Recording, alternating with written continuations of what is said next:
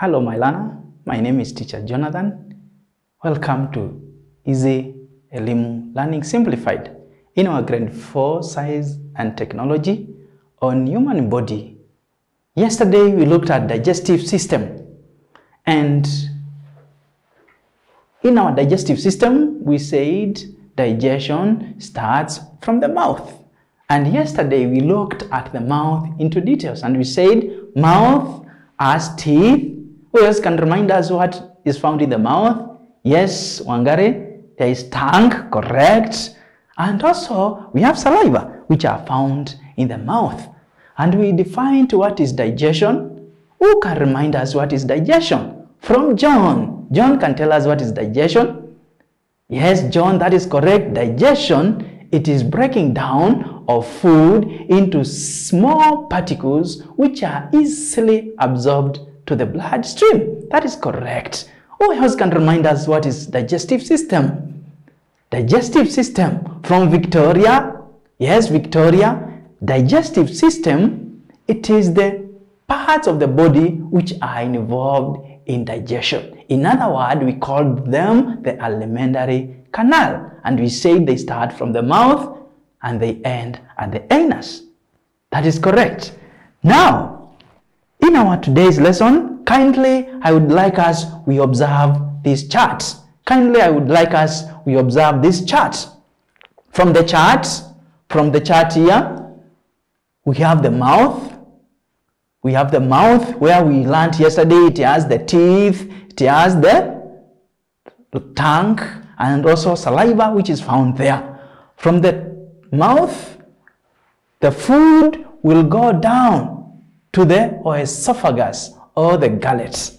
Or esophagus or the gullet, we also call it food pipe. That is the other part.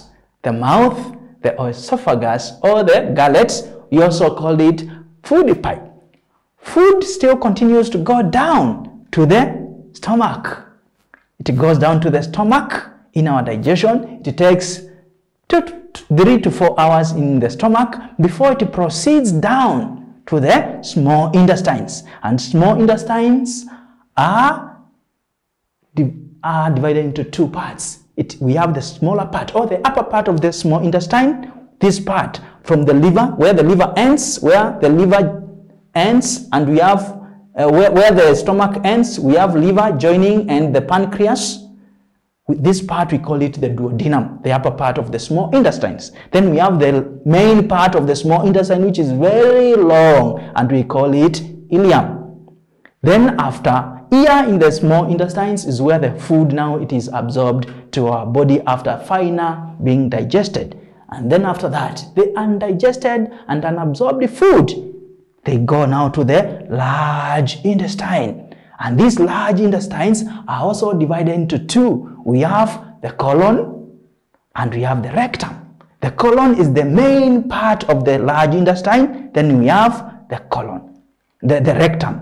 And then after the rectum stores food for some few hours as it waits to be digested or taken away from our body through anus. So can we observe the parts of digestive system or the parts of the alimentary canal? We have said we have the mouth, we have the esophagus, we have the stomach, we have the liver and pancreas are not part of the digestive system, but we call them the support organ because they support in digestion of food. Then we have the upper part of the small intestine, which I have called it the duodenum. This part from here to here, it is called the duodenum. Then the food goes down again to the large intestine, so the small intestines, which are very long. They are coiled up to 7 meters. They are coiled so that they can accommodate total absorption of food in our blood system. Inside that small intestines, the food is absorbed. Then it proceeds the undigested and unabsorbed food to the large intestine. We have seen the large intestines are also divided into 2. The main part, which is called the colon, and rectum.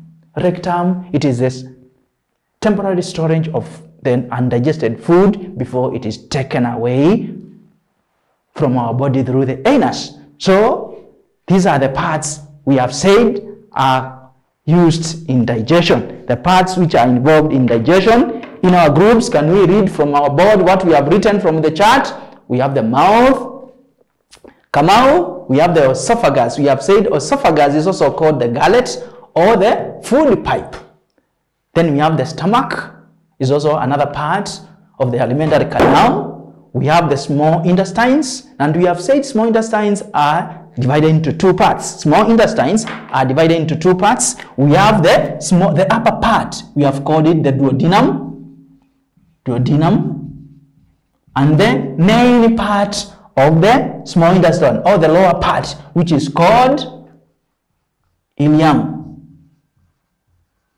Those are the two parts of the small intestines. Then food also goes down, the undigested and unabsorbed food, to the large intestines. And the large intestines, we have said they are divided also into two. The main part, or the major part of this large intestine, is called the colon, and the temporary storage of the undigested food, we have called it the rectum. And then after that, food goes, or the undigested and unabsorbed food goes out of our body through the anus.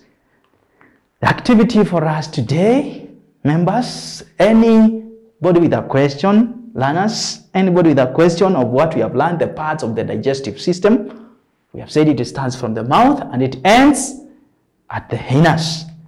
An activity for us to do. An activity for us to do. And while you are doing the activity, or preparing for the activity, remember, liver and pancreas are not part of the alimentary canal, even though they help us in digestion. And we call them the support organs, because they support our body in digestion.